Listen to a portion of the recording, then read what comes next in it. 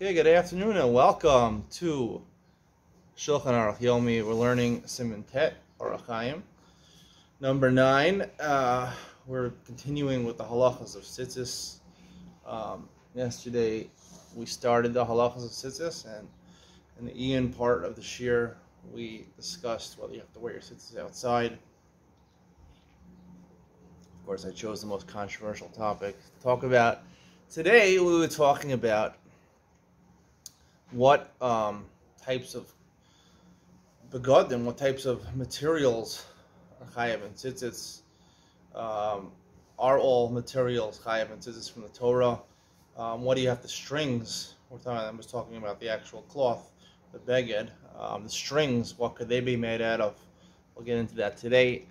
Of course, in the Ian portion of this year, we're going to talk about something I really left out yesterday, which is there's two parts to the mitzvah. There's the lavan and the tchelas. So really, as the Gemara describes, two strings.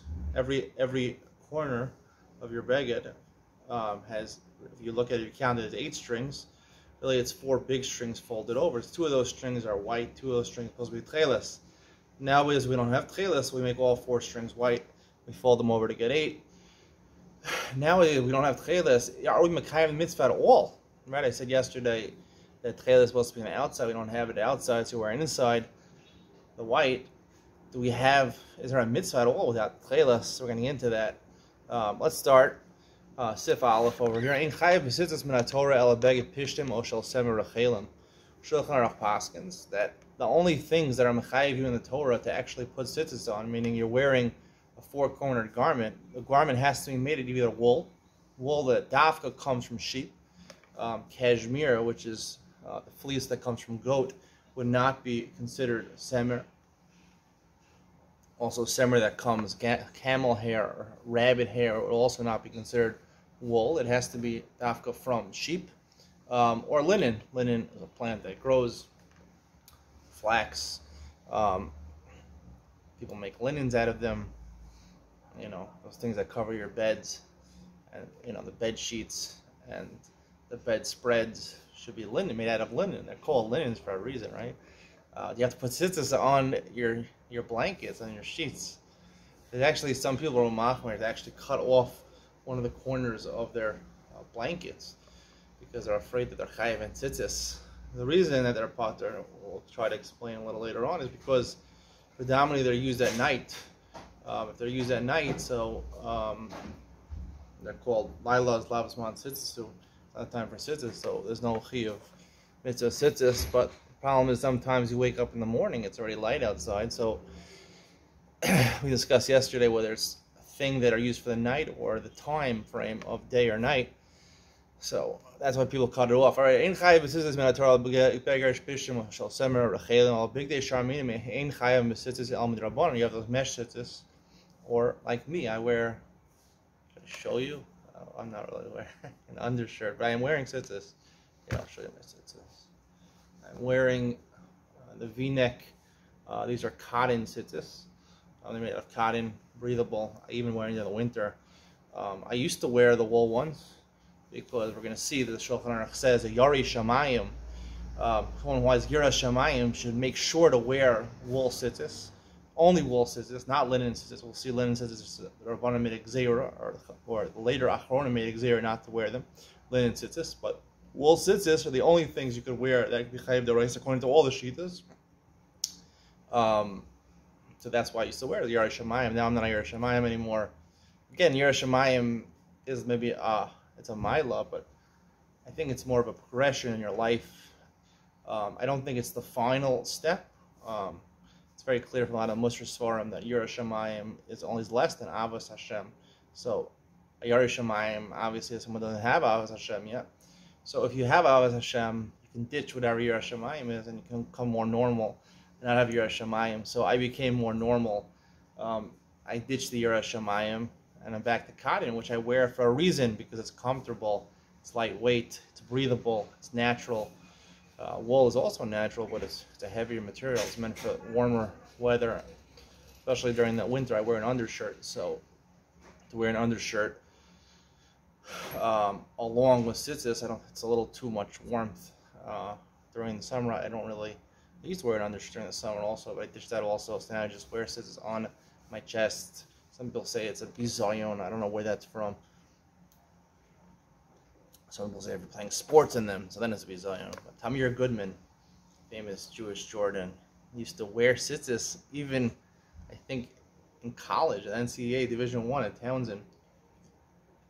He used to wear tzitzis, even though it wasn't obligated to wear tzitzis. He would wear tzitzis while he played basketball, not just a yarmulke, tzitzis. Now they talk about Ryan Terrell, but I don't think Ryan Terrell wears tzitzis. He actually wore a yarmulke and he wore tzitzis. Did you know that? All right. Big day Sharmin in Chayav Mitzitz El Midrabanan. Shulchan Aruch paskins like one day. It's actually Malchus Amaroim in the Gemara. He paskins Shulchan Aruch. It's only the Rabbanan, like Rav Nachman in the Gemara. Yishom the Chulu Chayav Midaraisa V'Haki Hilchasa. The Ramah brings in no. Most poskim Rashi, Rabbeinu Tam, they say no. We paskin like Rava, not like Rav Nachman. It seems to be about the final opinion of the Gemara Masechus Menachos, the Gemara Masechus Shabbos. That other begadim, whether it's made of silk, even if it's natural, maybe even synthetic materials, polyester, nylon, these things would all be chayav midoraisa. We're going to see there is a difference. That even if you're using wool or linen, so then you could, if you're using something besides wool or linen, you have to have strings of that material. So if you're wearing silk tzitzis, you have to have silk strings. Kind of hard to find silk strings. Beis tzitzis shel pishtim or shel semer rechel and potrim b'chol minei begadim. Right? We're talking about the strings now. So woolen strings. I believe that the strings that I'm wearing, as per yesterday's year, I did tuck my tzitzis in today. I used to just wear them. I used to wear my tzitzis out. I stopped wearing them when I started wearing polo shirts. It didn't look nice, but now even I'm wearing a long sleeve shirt, make my wife happy. I wear it a couple times a week. I tuck my tzitzis in. Just this afternoon, I started tucking my tzitzis in based on the shiur yesterday. You know, echad b'peh, echad b'lev. I don't want to be different in person and mouth. So these tzitzis, if you can see them over here, I believe these are made out of wool. They don't look like they're cotton tzitzis. So that's what the Shulchan Aruch is saying over here. If you have wool tzitzis, even if the beged, even the garment, is made out of cotton, it would pater, even midoraisa. Chutz mishal pishtim l'semer shesemer lepishtim is manazet leikat tcheles. He has an important halacha over here that nowadays, because we don't have tcheles, so therefore you can't be makayim. This is the way the Mishnah Berurah says b'shleimusa. You're not makayim the mitzvah entirely. So therefore, even though normally the Torah says, right?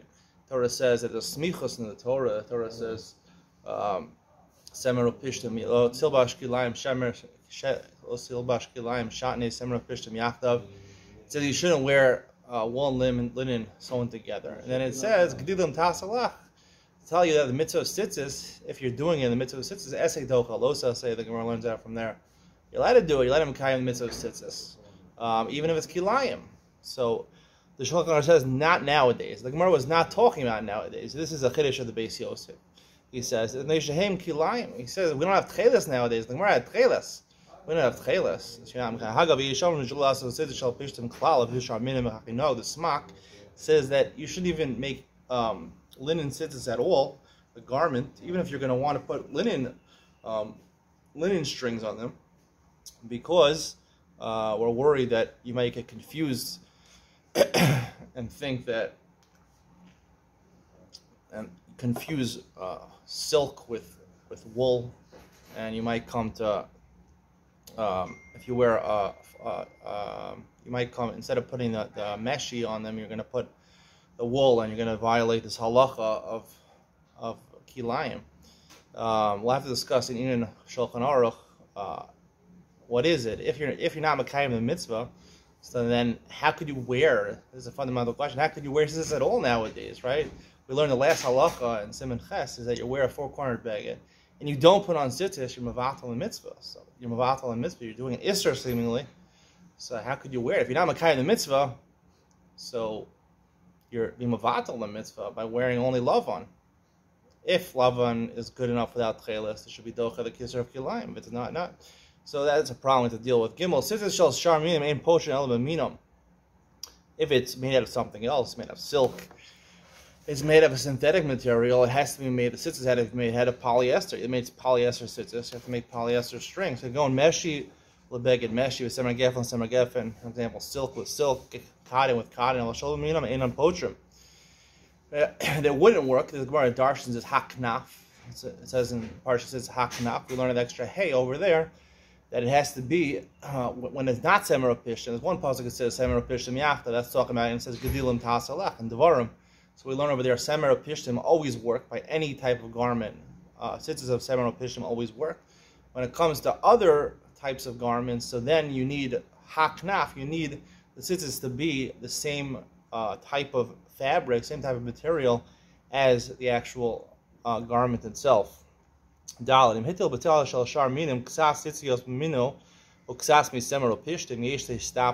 say you put some, I guess 2 of the strings were wool, and 2 of them were silk, or 2 of them were polyester. Would that be good or not? I would think that would go based on robe. If you have 3, there's 4 strings. If 3 of them or semer, so semer, it's considered rove, and semer would pater any beged. If it was 2 and 2, it would be a suffix d'oraisa. But if it's derabanan, if the chiv is derabanan, meaning it's a beged that's made out of not semer or pishtim, it's made out of silk or polyester, so that's only derabanan. So then I would go to the kula. Even if it's 2 and 2, a suffix derabanan l'kula, you would be say, hey, yesh omrim shesarach la'asos hasisis miseva talis. There's even an opinion, and some people say, this is what Rashi and the Rambam says. The Rashi is coming from a Gemara in Menachos. It says, B'mina. So Rashi interprets that if you have a red beged, you have to have red tzitzis. Obviously, 2 red strings and 2 blue strings for the tchelas.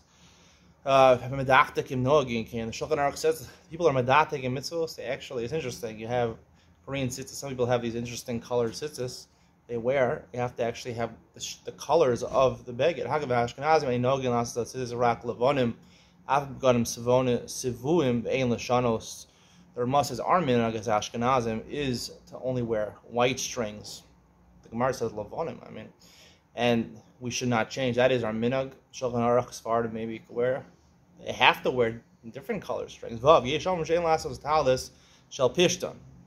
Some people say you shouldn't make a talis shel pishton. Abishan halacha kain yarish mamietzias kulam yasa osa talis shel semer rachel. This is what we mentioned before in Sif Beis over here. That the smak made a gzeira. They made a gzeira in the achronim.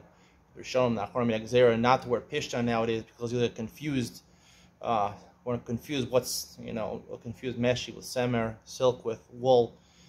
They ask, how could you confuse wool? Silk and wool feel very different. Anyway, you should do Yari Shamayim. This is where it's from. Yari Shamayim. You should have exactly what everyone else does. Those big 24-inch. We're going to discuss the size of your tzitzis, how long it has to be. People wear like really big tzitzis, right? V-neck is also a question. I wear a V-neck. I put myself in a question mark over there. Really long tzitzis. And you wear the woolen tzitzis with those black stripes, of course, because it has to look like a talus. You should do a semer sharachelim, shu chayiv this min haTorah b'li pikva, according to everybody. It's chayiv in tzitzis. Hago miyu efshar rak b'tal shal pishton. If you only can find a linen garment, mutav shiasa tal shal pishton, tzitzis shal pishton, which is batal mitzvah tzitzis. It's better. The Ramah says have to do mitzvah tzitzis. You have to be mechayiv yourself on mitzvah tzitzis, even if it's interesting. It's better. Don't worry about the gzeira. Put on that linen beged and put on those tzitzis of pishton. Right? You can't use semer because it's kilayim according to the Shulchan Aruch, and you can't use anything else because other fabrics only work for if the beged is made out of fabric. For example, silk strings would only work for a silk beged. They wouldn't work for a linen beged, so therefore you have to put linen strings over there. And that's what he says is better to always mekayim mitzvah tzitzis. So again, you don't have to be mekayim mitzvah tzitzis. You don't have to wear a beged to mekayim yourself in tzitzis. But our minhag is to try as much as possible to wear a beged, to wear a garment that has tzitzis on it. So we're mekayim ourselves and we do it. Stay tuned for Ian Shulchan Aruch. We discuss maybe you're being mevatel and mitzvah tzitzis if there's no tchelas nowadays. How does that work out? See you in Ian Shulchan Aruch.